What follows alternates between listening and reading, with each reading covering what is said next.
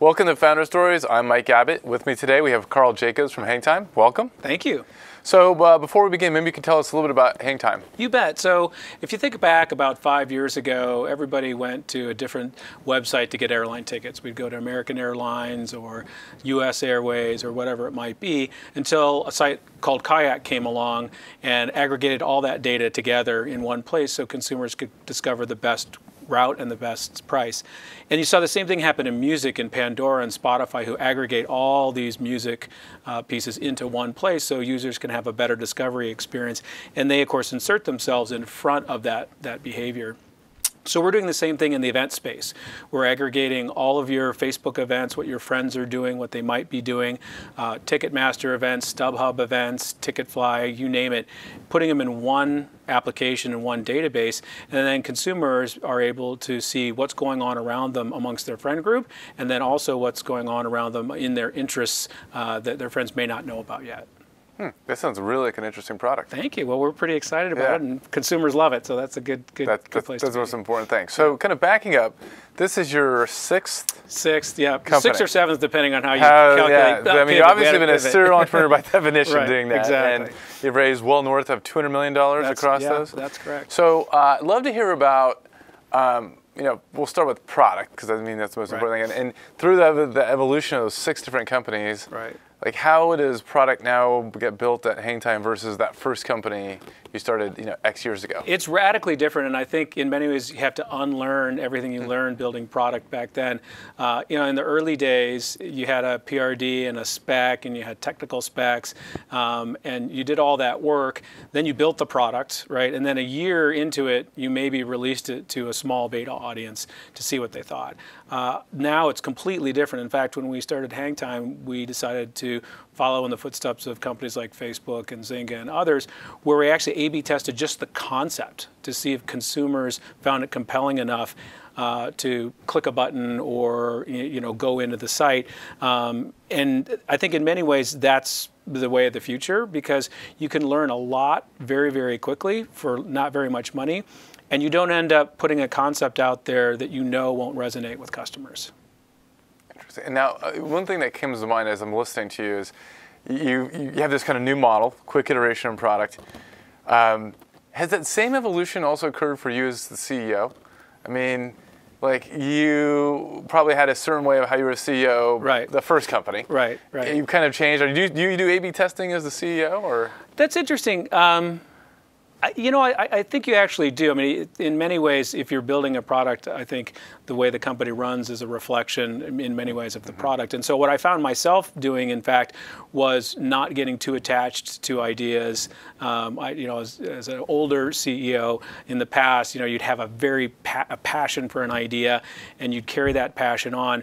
What I do now is I try to have a kind of healthy dose of skepticism until I actually see it tested by consumers and it comes back. As far as running the company, I think you actually have to lead in the way you expect other people to act. And so if you come into the room and you say, well, I really think we should do it this way, and somebody says, well, no, I think we should A/B test it, and you say, no, I'm positive about this, that's not exactly demonstrating the way that you'd like them to operate.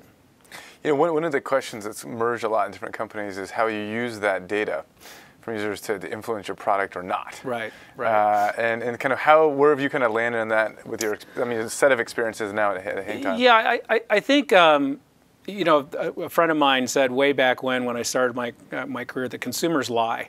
And what he was referring to was this idea that you could go into a room and interview a bunch of people and they would tell you what kind of product to build.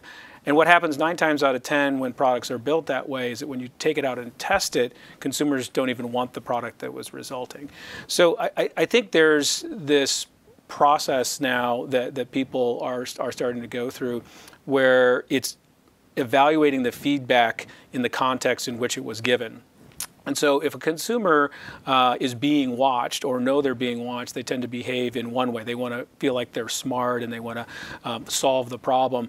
Whereas if it's a usability test where you're behind a screen and you're filming them or you're watching click streams or tap streams in a mobile application, there's nobody there to prod them or no kind of burden on top of them to make them kind of do one thing versus another thing, so they act normally. So I think it's a healthy dose of kind of A/B testing the concept, and then we're actually looking at the data, trying to understand what the user's trying to accomplish and what they're trying to do, versus asking them, hey, would you like the button here or would you like the button here? I'm going to switch topics kind of dramatically. One of the things that we were talking about before we started was how you've negotiated 22 term sheets. I think that's about right. And I was checking, like, I don't necessarily know even as a VC now, I'm not quite 22, but regardless, share with the audience, like, what are some of the key top 2 or 3 things you've learned? I mean, that's just a remarkable things that I'm sure you've seen good, bad, ugly. Right. Well, I guess my favorite is if the person you're negotiating with says these are our standard terms, don't believe that. Standard's very relative. Right, my standard is different than your standard. That's exactly right. That's exactly right. I think the other is that it truly is a marketplace. When we were raising money for CloudMark back in the day, right after the .com implosion and everything like that, the terms were just 3 times liquidation preferences, half of the company. So market timing is actually pretty important to the way you negotiate a term sheet, which is one of the reasons you want to raise money and have it last a long time so that you can kind of push through those time periods and not have to negotiate at a time when it's the market and the market will command that.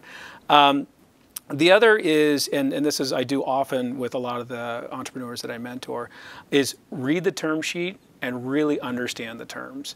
I'd say 90% of the terms in a term sheet, most entrepreneurs don't understand. And they often don't understand, even if they do understand them, they don't understand the true implications. And that's everything from board structure to the classic option pool before the terms or before the round or after the round. These things, they're very complicated. They have really big impacts on how the company is able to operate down the road.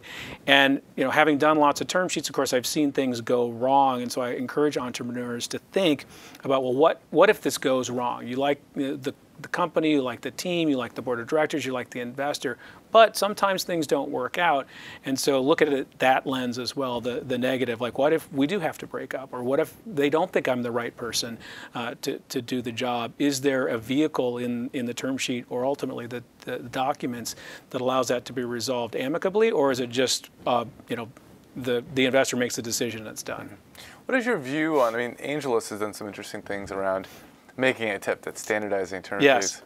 Do you think that's the case, or is there always going to be these idiosyncrasies based on the market timing, which I think is an interesting point? Well, I think it helps a lot because a lot of the terms that lawyers tend to throw in get taken out because both parties are like, well, is it really worth it to slow the negotiation down, or in fact to create a standard term sheet if we have to pile in all these things that are in conflict, right? So the good news with a lot of that stuff is that you reduce it down to the bare essence, and you're not in a situation where somebody goes, oh, I just heard this guy the other day did this term sheet this way, so I'm not going to try to throw that in. And we've seen that in the evolution of the convertible note.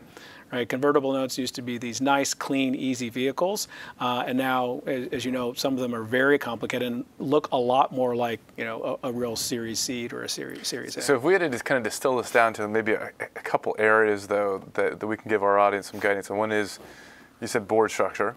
Yeah. Maybe timing of the option pool. Is it before or after? Right. And what would be another 1 or 2? I think one of the bigger ones for entrepreneurs, particularly when there's lots of liquidity options before the company goes public or sells, is to think about how hard it is for you to sell your shares. And back in the day, it used to be, remember, you can sell your shares, but then the company has a right of first refusal, and then if the company doesn't take it, then every single investor takes it. And so I've actually been in situations back in 99, 2000, 2001, where it would take somebody in the company a year just to get to the point where they could sell their shares. Of course, by then the buyer is gone. And so I think thinking about that now, is important because founders are getting liquidity earlier on, and you want it to be kind of a clean and easy discussion, which often these days is okay. But I've seen founders be very upset, in particular if the company doesn't do as well, that they had an opportunity to take some money off the table and weren't able to. I think it's a great point. I mean, and there's also implications for what you're describing for the employees. Right. Obviously, exactly. just in the secondary market as well. Yeah, I think maybe one even bigger than that is what control really means in these companies. I have a recent experience about 3 months ago where we were offered a great term sheet at one of the companies I was working with, and great round, great valuation and everything like that, but the entrepreneur hadn't thought through the board structures we talked about earlier, and effectively he was giving up control of the company, and he didn't realize it. So it's one thing to give it up when you know you're giving up.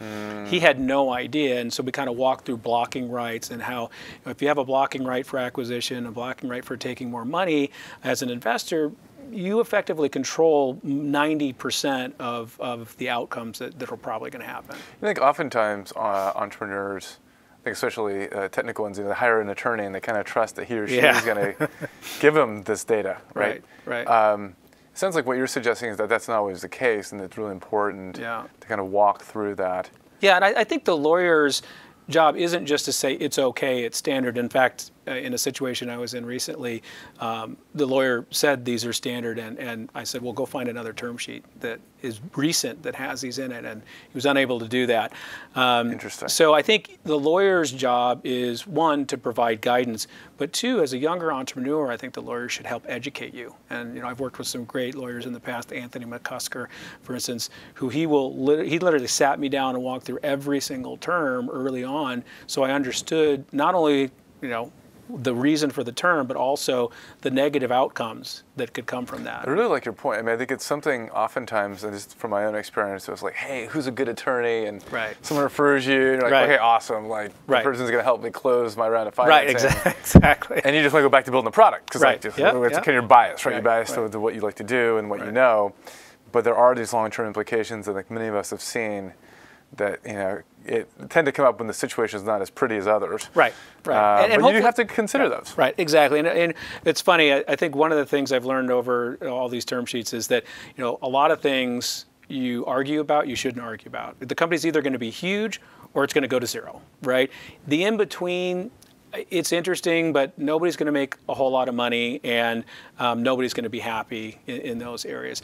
And so think about the edge cases, right?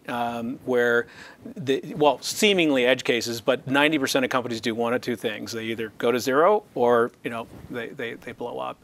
And making sure that you're thinking about those is really important. That's really good. Now, in those 6 companies you've been involved with, they've kind of went to different stages. And you built boards kind of in different ways. When you look at your board at Hangtime, or how you plan on building out that board, what are kind of the lessons that you've learned?